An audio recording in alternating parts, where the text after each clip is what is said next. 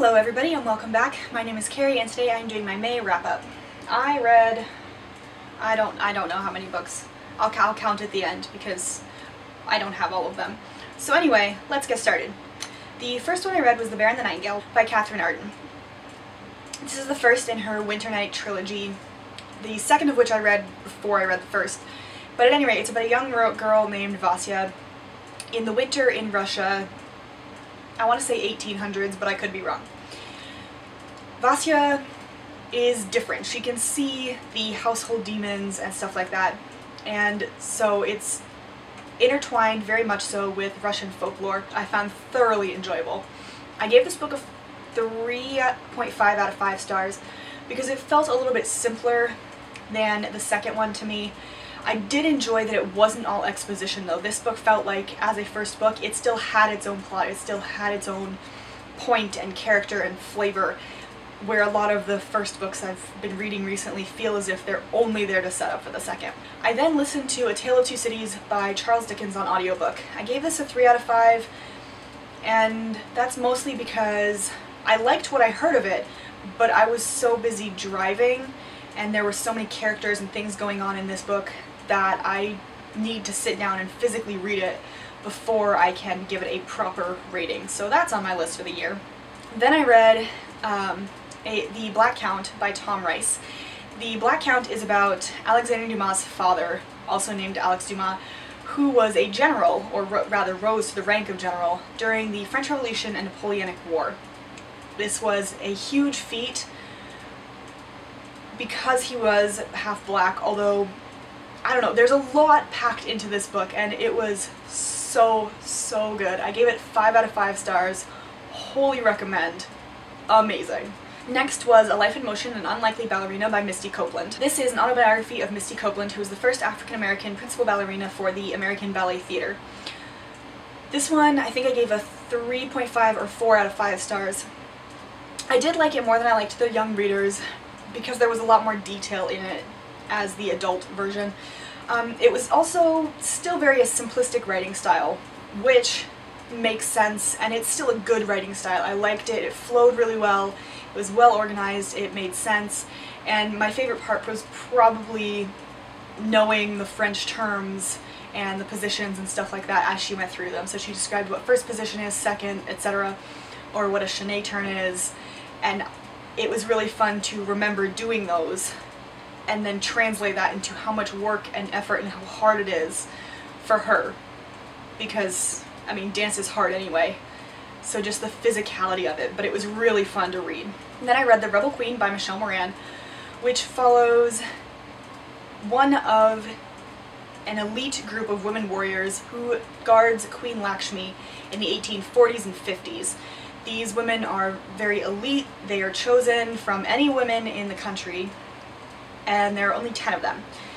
So it follows a girl from when she starts training because she has to provide for her sister's dowry up until when there is a mutiny in 1856. I thought it was going to follow the queen a little bit more, and it didn't, but that will come in my reviews to be posted soon. So I gave this book, I think, a 3.5 or 4 out of 5 stars because it wasn't what I expected. It was still good. I love Michelle Moran's writing style, and it was really fun to learn about these women that I'd never heard of. Then I read The Bookworm by Mitch Silver. This is a book about a young lady in present-day Russia and her twin brother who is in present-day Alaska working on an oil pipeline. The oil is very important in this story, and I did not figure out how until they told me because it made no sense. It did make sense once they explained it, but it wasn't something I would have seen.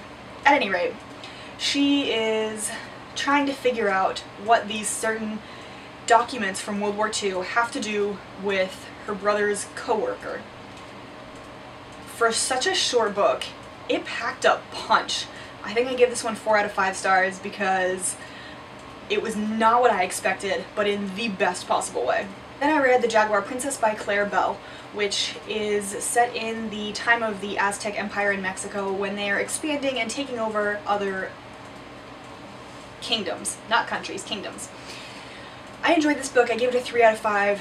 It was fun to read something that was set before the conquest of Mexico in the 1500s, and I liked the main character, but it just also seemed a little bit predictable and dull. And honestly, why were there so many men? I'm usually not the person to bring up that there are all men and one woman, but it drove me insane in this book for whatever reason. So there's that. I also read Relics of the Dead by Ariana Franklin, finally, which is during Henry II's reign in the 1100s, and there are these two skeletons that are found at Glastonbury Cathedral. So he calls up his Mistress of the Arts of the Dead, which is, what is her name? Adelia, and says, you have to find out if these are Guinevere and Arthur, or if they're not. And basically he wants her to say that they're not definitively Gwen and Arthur, or that they're not definitively not, because if they are Gwen and Arthur, then he can say that Arthur is officially dead, and Arthur is not coming back to help the Welsh people against Henry. So whatever that means the king wants her to do, I can't get my knots quite right. Anyway, this was a really good book. I gave it a 4 out of 5 stars because the writing is beautiful. It was just really fun and different, and the plot was surprisingly good. There's a diverse cast of characters in this, which I loved. And you don't see the king a lot except when he gives her her assignment.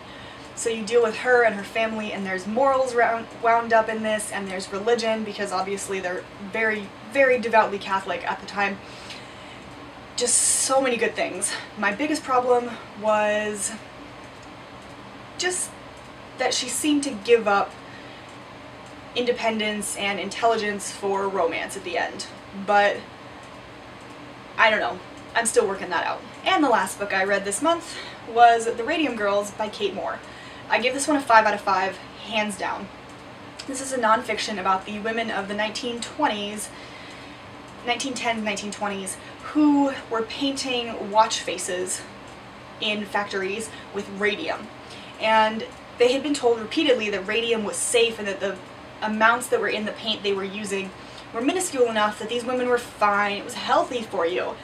And then basically these women all get cancer and die because of the paint. And so the first part is they're painting it and sort of, I don't feel good, why are my teeth falling out? The second part is, excuse me, factory, you're killing us. And the factory says, no we're not, and they say, yes you are, and they hire a lawyer. And I loved that part because it was just great.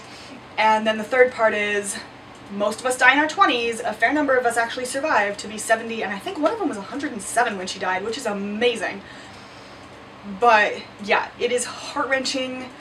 There are definitely some cringe-worthy moments where they describe the sarcoma, I think it was called, which basically once you got it, you were dead. There was no coming back. And you couldn't come back anyway, but that's not the point. So I loved this book. It did not read as a nonfiction at all. For the first third, I was fairly certain I was reading a fiction. And then I realized that it actually was a nonfiction, and they had just, I don't know, found a magical way of writing it amazingly. So those are the 9 books that I read in May. I hope you enjoyed this video. If you did, give it a big thumbs up down below, and if you want to see more content like this, hit that subscribe button down below. As always, I will leave my Goodreads linked in the down bar, but until my next video, bye.